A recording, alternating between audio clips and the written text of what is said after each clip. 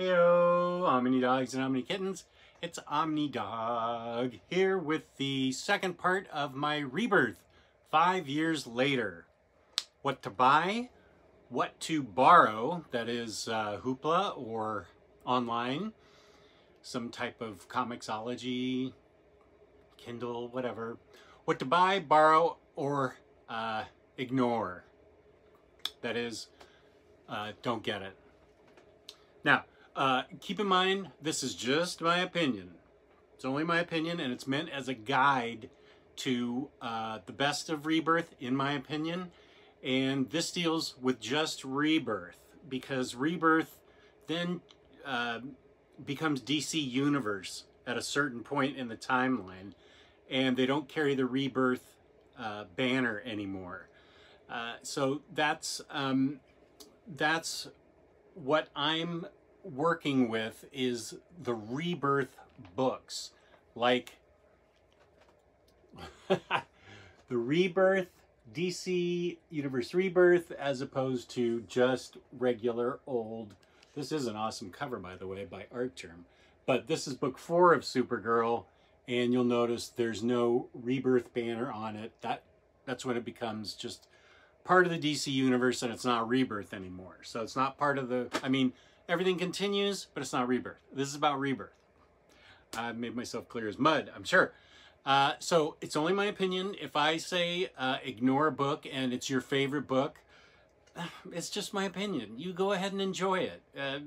It's a big world of letting everybody enjoy what they want. And if I say ignore it and you dig it, continue to dig it. I'm not saying anything personal by you.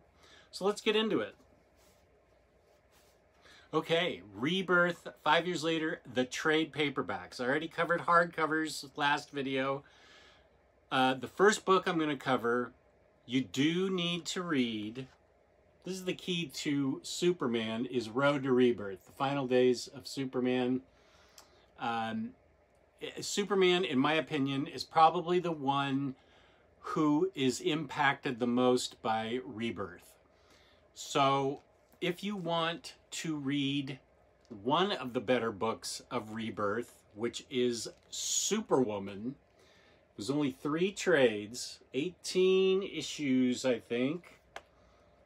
18 issues, 3 trades. In this, Lana Lang and Lois Lane, in the beginning, have superpowers, and they're Superwoman. To understand how they got their powers, you have to read this. This is very cheap. It's a nice hardback. Don't worry about the expense, because it's cheap. Or read it online if you want. This is worth owning, by the way. But this is the key to Superman. So Superwoman is when Lana Lang gains superpowers. It's a story of her versus, of course, Lex, and some other stuff that happens. I don't want to spoil it for you, and I can't go over every single book with a summary, or it'll be an hour video, and I want this to just be a quick guide. But Superwoman is a definite buy. I love this book. Very well written by Phil Jimenez.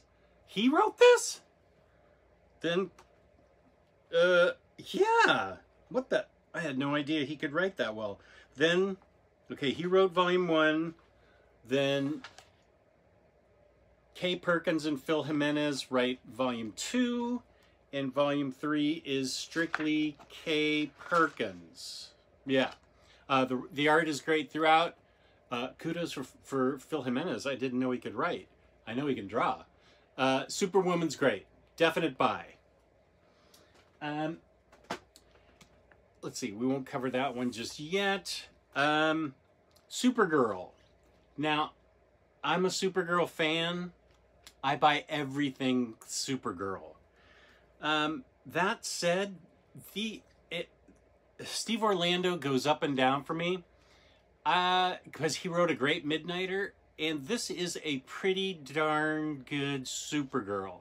If you're on the fence at all, borrow it, but if you like Supergirl, you will like this. Because first of all, who couldn't like Batgirl and Supergirl in a book? That needs to be an ongoing book, in this guy's opinion. But this book's great because it's got Batgirl in it. That's volume 2, Escape from the Phantom Zone. I like this book, and I think it's 3 Rebirth volumes, and then it continues on with DC Universe. But I am a Supergirl fan. If you're a Supergirl fan, buy. If you're on the fence, borrow. And when I say borrow, in my country we have Hoopla. You may borrow it from the library. You can download it for your Kindle. However you get it online, it's worth borrowing. But for me, it was worth owning. Now, I can't be seen going down like that. I'm just going to drop the books. They're just paperbacks. There's 2 books that I think are fun. You can ignore these because they don't mean anything in continuity. These are just fun holiday books. I read them at Christmas time. This is the sequel, a very DC Rebirth holiday sequel. There was the first one was, I think, just DC Rebirth holiday special. There's a main story that's revolving around Christmas and the holidays. And there are other stories in here too. It's fun. I like these. If you're not into holiday specials, ignore it. But I love it, and so I bought it. So if you're into fun one-shots, you can buy it. It doesn't have anything to do with continuity, so you can skip it if you want. Let's see, what's next? This is... Oh, some of these are not Rebirth. Okay. That's why it's such a big stack. The first 5 Green Lanterns. This deals with Jessica Cruz and Simon Baz as Green Lanterns. I loved this. This is by Sam Humphries.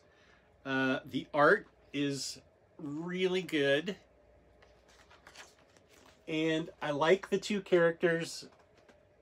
I like the 2 characters, Simon Baz and Jessica Cruz. They get their own book, and I think it's really good. I think if you're a Green Lantern fan, you should own this.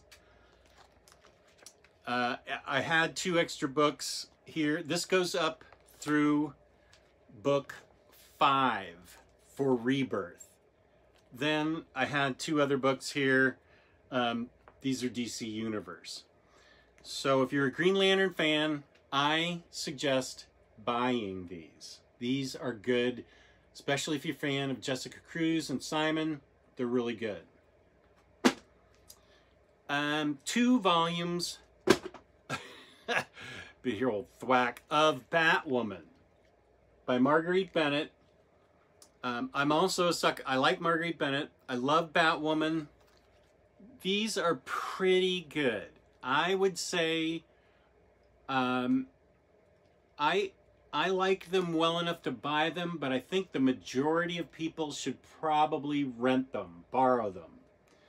I just have 2 volumes here. These were the Rebirth ones. The same goes for the next few books.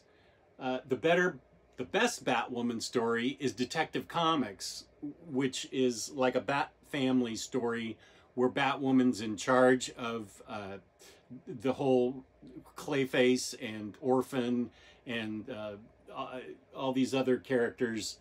That's the best Batwoman of Rebirth. This is pretty good. I would say this is a solid borrow. The next one is Batgirls and Birds of Prey. I like this a lot and enough to own it. The problem is, of course, Birds of Prey I like Gail Simone's Birds of Prey better than anything. I would say this is probably a borrow for everyone. It's pretty good. It's a solid borrow. I don't know that you necessarily need to buy it. Remember, we're only doing Rebirth, so this could have gone on. I have no idea. I actually stopped it too. Don't care. But it's a borrow. Batgirl,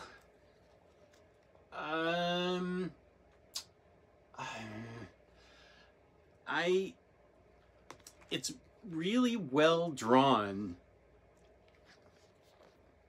and I like Hope Larson's other books that she's written independently, and I'm glad she got a shot at the big two.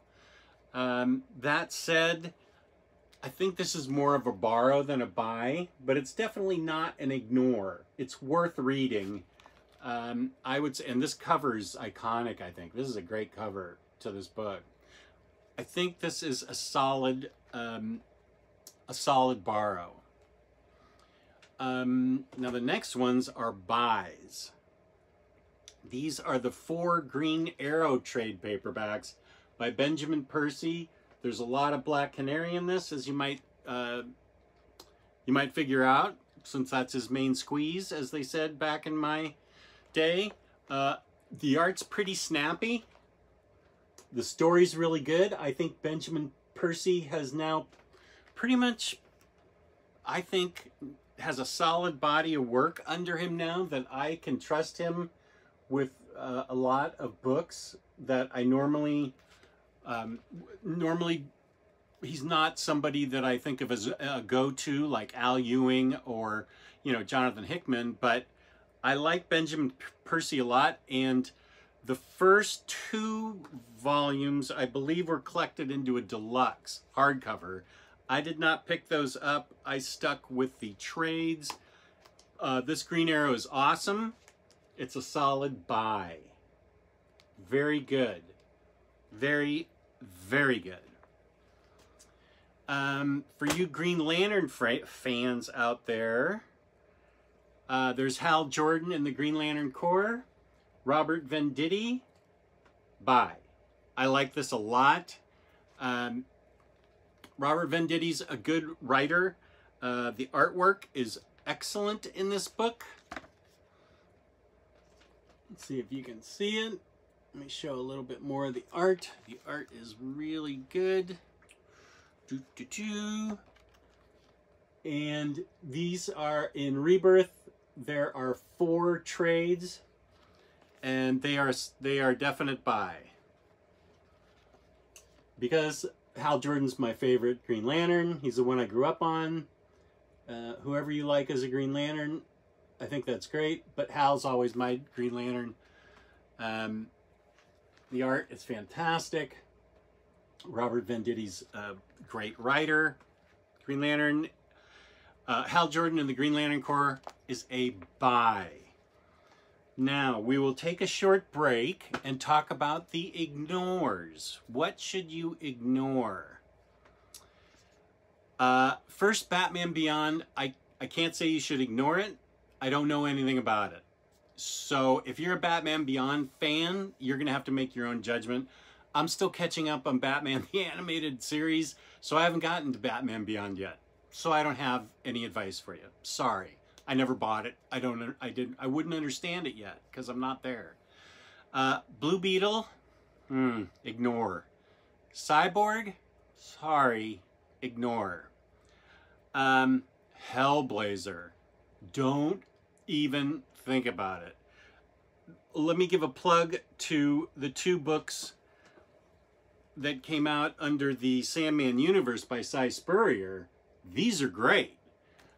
These are not part of DC Rebirth, but Cy Spurrier is the first guy since Hellblazer hit issue 300 in the original series and I read all those, and I know my Hellblazer. I don't mean to beat my chest, but I know Hellblazer. This is good Hellblazer. Cy Spurrier finally gets it. So do not get Rebirth Hellblazer. Do not get Constantine. Do not get anything that DC has put out since the original Hellblazer until Cy Spurrier. Ignore Hellblazer Rebirth. Now, Deathstroke. That came out in trade paperback by Christopher Priest, and lots of people like it. I'm not a big Christopher Priest fan, the way he tells the story. I'm not a big Deathstroke fan, but I gave it a chance, and it didn't work for me. So this is a qualified ignore. If you are a Deathstroke fan, there's an omnibus coming out this fall. The date today is May 12th, 2021. So this fall there's an omnibus that's definitely coming out because it's up for pre-order right now. If you're a Deathstroke fan, you should consider getting it because this Deathstroke run is really liked by a lot of people. I personally didn't care for it, but a lot of people did. So I ignored it. I gave the books away. But if you're a Deathstroke fan, definitely consider it because apparently this is a really good Deathstroke.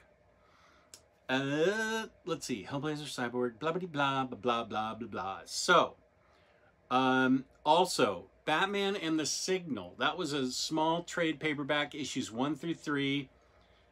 It doesn't affect any continuity. It's a side thing of Batman's where he takes the Signal, who was established earlier on in the latter part of New 52, and then gets more stuff going on with him in Rebirth. That's Duke.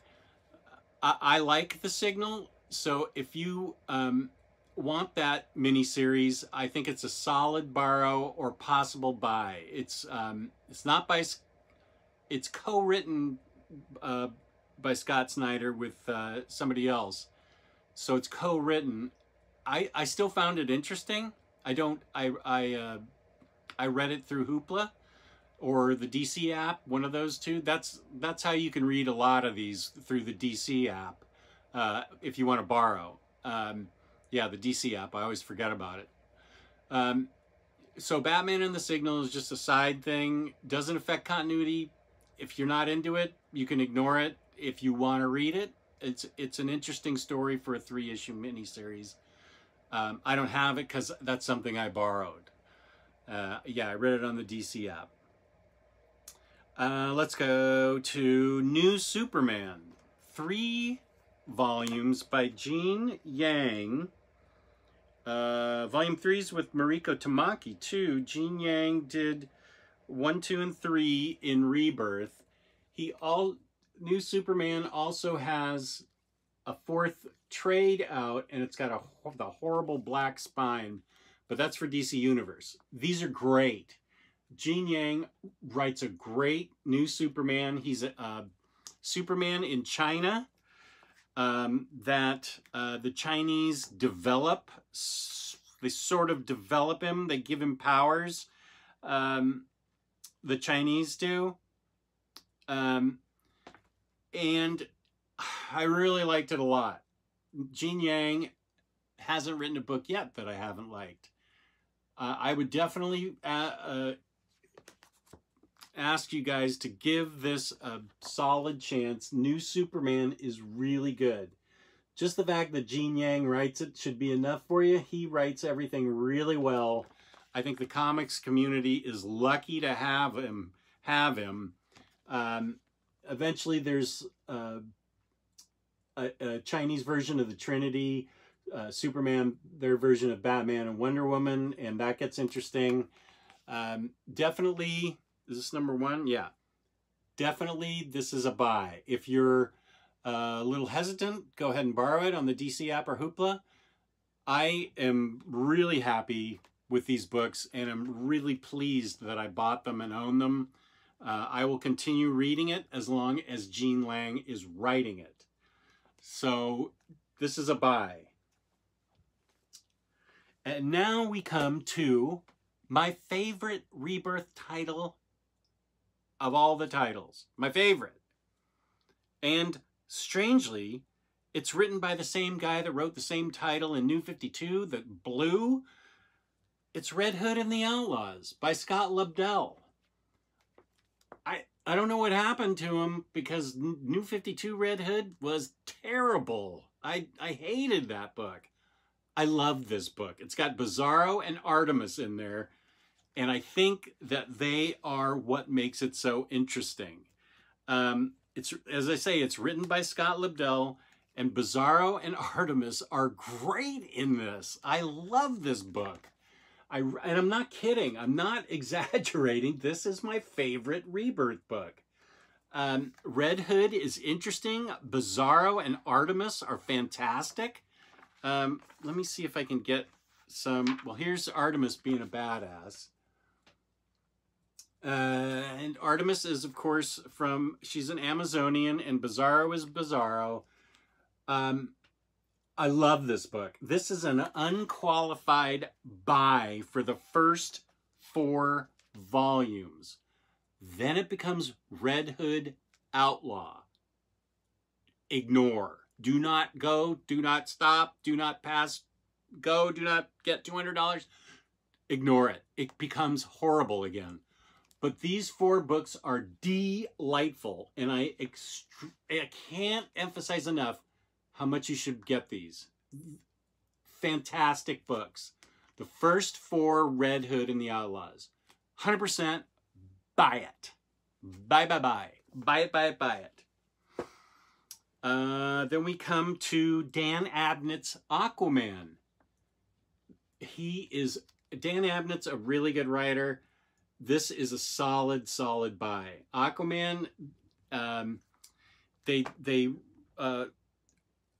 Jeff Johns did a great job with him in New 52, and there was a little blip there, and then it got better, and this is a really good book. I highly recommend Aquaman by Dan Abnett. Rebirth-wise, there are 3 trades. You can buy these. Definite buy these. And then we come to a book. It's kind of funny. Well, why did I not grab the Rebirth ones? Oh, because I have it in deluxe. Flash. I am collecting Flash. I think volume 15 just came out. The first 3 are in a deluxe. Yeah, the first 3 are in a deluxe. And it's continued to go because Josh Williamson writes it all through the 15 volumes. I'm a huge fan of this run. This is not Rebirth, but I'm just suggesting that you strongly consider Flash for Rebirth. It's great. Really, really good. Josh Williamson definitely has the touch for the Flash. So, Teen Titans and Titans. To get into Titans, you should probably start with Road to Rebirth, Titans Hunt. Because this has a lot to do with their search for Wally. So this is also by Dan Abnett. So this book is good, but it also helps you understand Titans. I don't have Titans or Teen Titans in physical copy. I read them on the app. I highly recommend Teen Titans. It's got Damian in it. And then I liked Titans also. I like Teen Titans a little bit more than Titans. So I would say Teen Titans is a definite buy. And Titans is you could buy it, but try it online first. Why didn't I buy it? And why don't I have it here to show you? I forgot. I forgot about it. So I caught up on the DC app. Meh, it happens. So definitely buy Teen Titans, and definitely consider Titans. You can read them online first. That brings us to let's see. I believe there's also Death of Hawkman, which I don't have, but it's part of Rebirth. It's a trade, and I don't have it. I haven't read it, but it's part of Rebirth. If you're a completist, I do need to read it because I want to know what happens.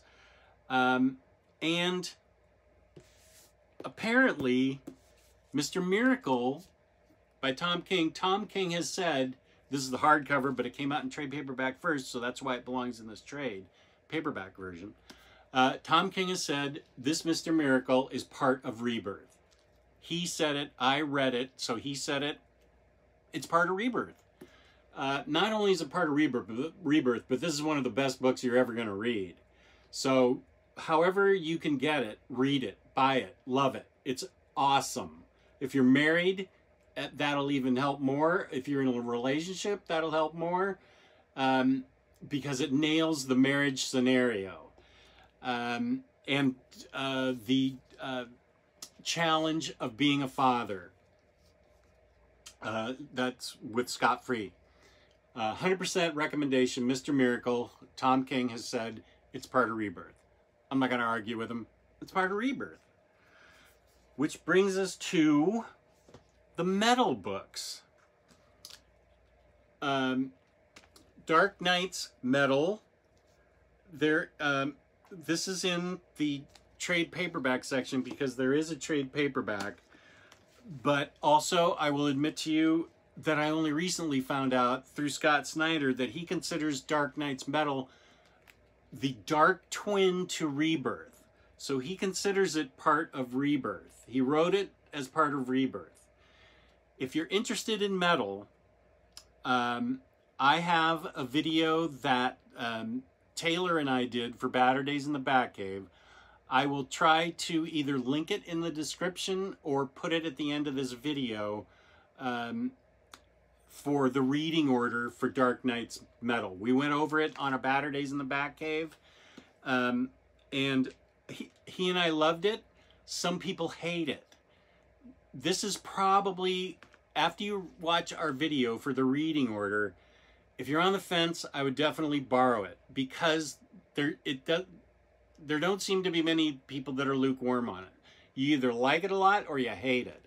Taylor and I really liked it. It's part of Rebirth because Scott Snyder said so. What? I can't argue with him.